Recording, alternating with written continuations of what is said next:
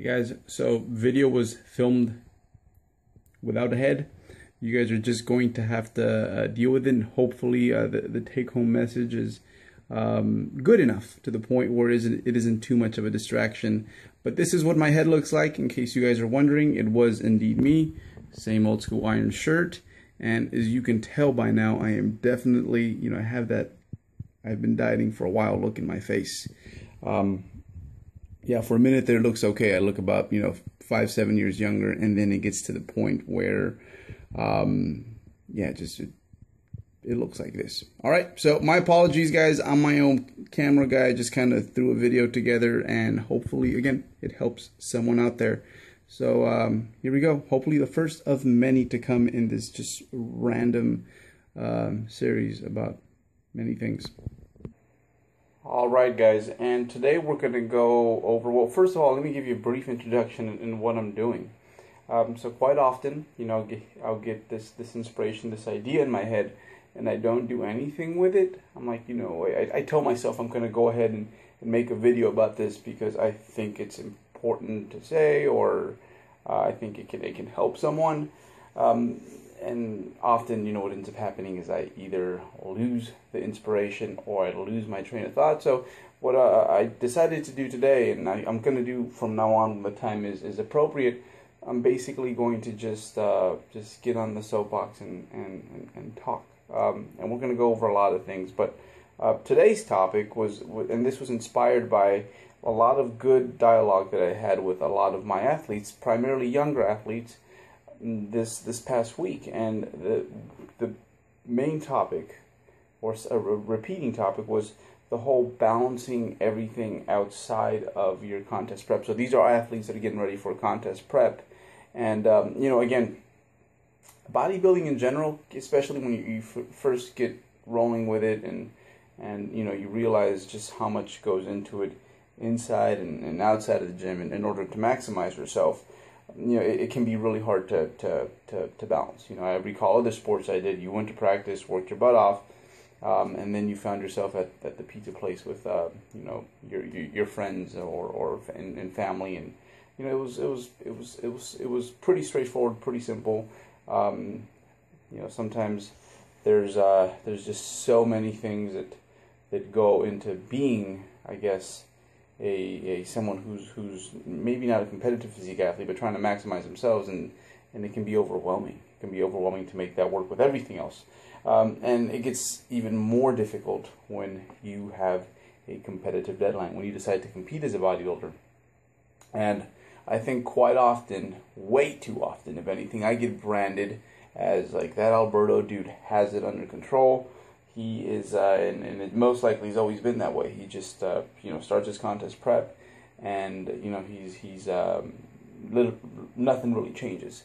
When it's the furthest thing from the truth. There's still a lot of things when it comes to contest prepping, and even this contest prep, that I'm not exactly happy with, and I need to work on. And I need to work on not just when it comes to my approach to my actual bodybuilding. Things that are wrong within my programming, my nutrition, things like that. That's always something that we're working on, but things outside of the gym as well. Making this work with my real world, because I don't live in a bubble. And of course, it's gotten better over the years. And if I take you guys back to my first contest season, this was in 2007. It was a complete disaster. It was a complete disaster, and the prep itself was very ineffective, and it came at the cost of many other things outside of the way my body looked. I did the cowardly thing by maybe not keeping up with a lot of my friends, and if anything, I avoided social situations, and when it came to my responsibilities at work or as a student, I kind of slacked on those, and others had to pick up the slack from me. So I did a lot of things wrong, and that contest prep, my first contest prep, left me with a bitter taste in my mouth, to the point where I decided to compete the very next year. And I knew that back-to-back seasons maybe wasn't always the best thing, especially at that point where I was a younger bodybuilder. But I decided to do it anyways, simply because I needed to redeem myself. as a bodybuilder. But something that you guys don't know, or people who I have talked to spoken with about how awful my first season was. I wanted to redeem myself in terms of how I handled myself outside of everything that went into my contest prep. And those were my intentions. You know, I decided to compete the very next year. And what ends up happening is that, you know, at a certain point, I was doing pretty well, but I let the contest prep get the best of me. And yeah, you know, I started to slip back into my old habits, you know, the stuff that was easier to fall into. I was doing a sensational job keeping up with my prep, and I was actually doing really well. I think it was, up until that point, really the best I had ever looked as a bodybuilder. And I think primarily because I had my good friend and coach at the time, Lane Norton, mentor me through my first prep and stop me from being my own worst enemy when it came to the contest prep. But outside of the gym, I was a little lost at times. And yeah, you know, not exactly proud of that. And I think the worst part is that many times during that contest prep, where I was supposed to redeem myself and be balanced, you know, I knew what I was doing. I knew that, dude, you're starting to slip into those old habits, but I did it anyways. And, you know, I recall I get to my first show, and for those of you who haven't competed, usually you look around and everyone looks marvelous to you. You can't really see what you look like.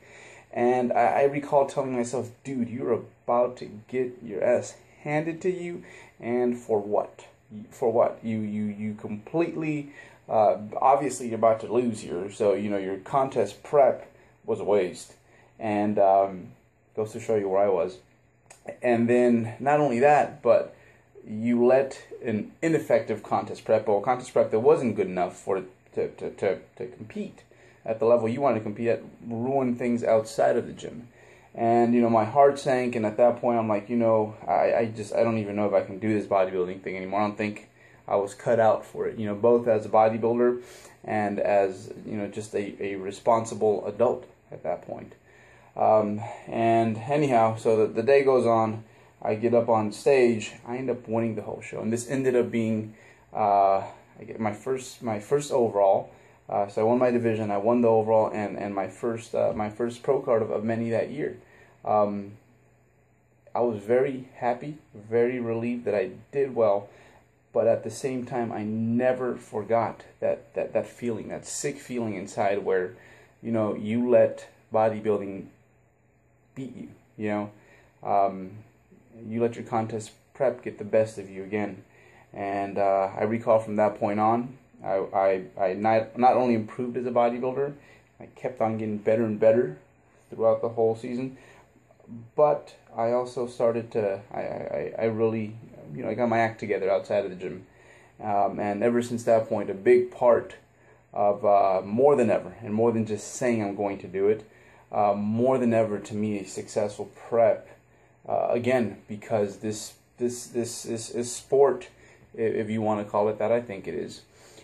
Might be a little biased, but this sport, again, unlike other sports, it's the work is not done when, you know, we're done with the training, and you guys all understand and know this. It continues outside of the gym, you know, and I think the first thing we think of is nutrition, but no, there's a lot of other things. I think a big part of it is, you know, how you are able to handle yourself when it comes to all your other responsibilities. So from that point on, I wouldn't say I was perfect, but I was better. And just how, you know, I'm trying to find, you know, perhaps, you know, the perfect amount of, I don't know, caloric intake when I'm dieting, or the ratios that just make more sense, or a training program that is more effective for me. The same kind of goes with how I approach my stuff outside of the gym. And even this contest prep, you know, it's still not perfect, but it's always getting better. And I like to think that just how my physique has made strides over the years, so has everything else outside of the gym. So again, I think the take-home message here, if there is one, I'm kind of all over the place, is that, yeah, I think a contest prep shouldn't be just about how effective your contest prep is in terms of the changes you've made in your physique, how much more efficiently you've gotten yourself into contest shape. Was your contest conditioning better than last time? Were you able to, you know, maintain performance and muscle better? But how well were you able to maintain yourself outside of the gym? So, yeah, kind kind of random, and I hope it doesn't sound too preachy, but I decided to throw it out there, see what kind of response I get, and if it talks to someone who's out there in the midst of this tug of war right now, and you know, that can very well be the case since we are kind of like in the meat and potatoes of the contest season, then it was worth making this video. So I'm gonna put this up, and then I think from time to time when I get this impulse thought in my mind,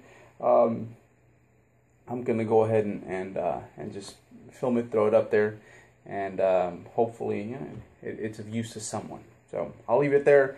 And you know what? Speaking of things I need to improve on when it comes to my act outside of the gym, I think my next contest prep video update's probably going to revolve around that very topic quite a bit. So I'll leave it there. Again, thank you guys for the support. Thank you if you made it this far, and hopefully it helped you out.